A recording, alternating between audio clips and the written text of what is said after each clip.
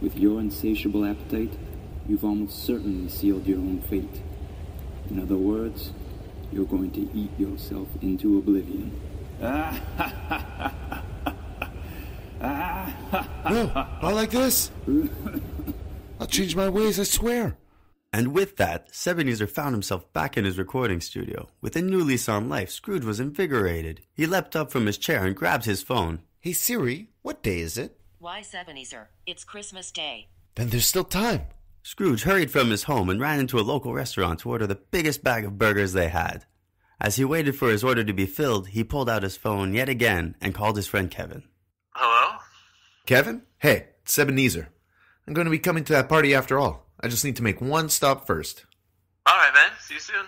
After leaving a generous tip, Scrooge ran out from the restaurant and hurried down the street. As he crossed paths with the beggar and dog he had run away from earlier, he paused. This time they were asleep, but Sebanezer left them each a cheeseburger before running off again.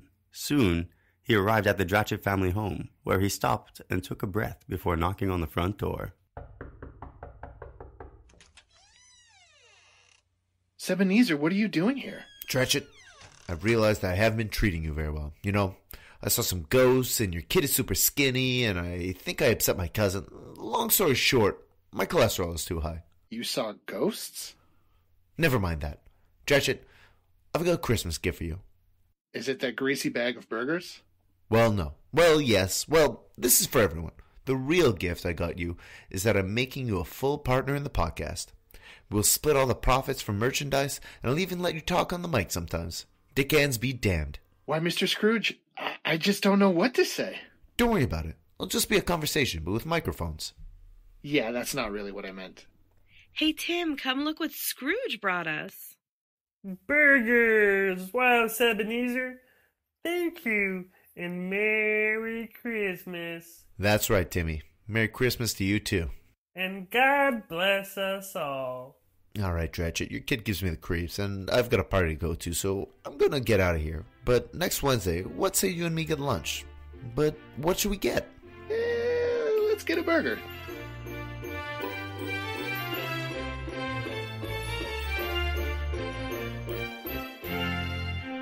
Well, that's it for our holiday special. Hope you enjoyed. Matt and I would like to thank Derek White, Kevin Agostino, Nick Drapo, Dane McCarthy, Seba May, Christopher Curtis, Alex Rock Saint Laurent, Kavita Saini, and Matthew Fiorentino for lending their voice talents to this project.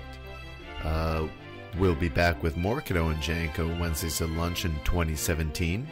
You can hear us every Wednesday around lunchtime when we'll be talking about another burger. Until then, happy holidays.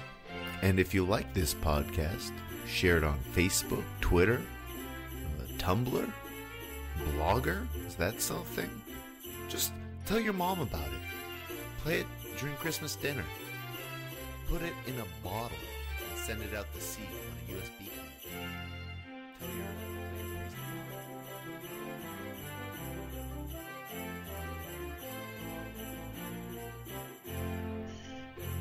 It is Sebanezer, right? I'm guessing. Yeah, exactly. You're the Scrooge of the Exactly, whole thing? exactly. It's kind of odd. Tito being the radio guy probably is a little more used to this. Oh, yeah. So he's a performer at heart. Yeah, exactly. Burgers! Wow, Sebanezer, thank you. Thank you. Ever since Jacob's death, Dratchett has been the show intern with the thankless task of listening to clearly I read out loud a lot. Sebanezer, you son of a bitch.